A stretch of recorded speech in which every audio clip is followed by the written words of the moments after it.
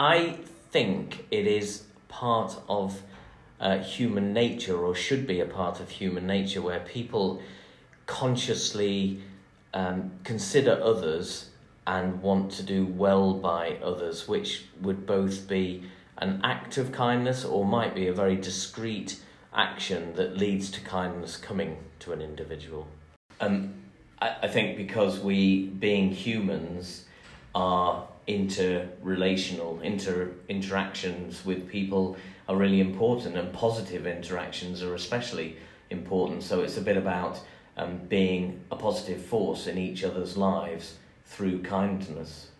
At the height of the pandemic, our complementary therapy team were actively going to members of the ward team and offering complementary therapy at lunchtimes and after work, which really kept the motivation up of the ward staff, and showed such a level of caring for the ward staff in the predicament that they found themselves. And that was totally motivated by the enablement team looking out for their colleagues.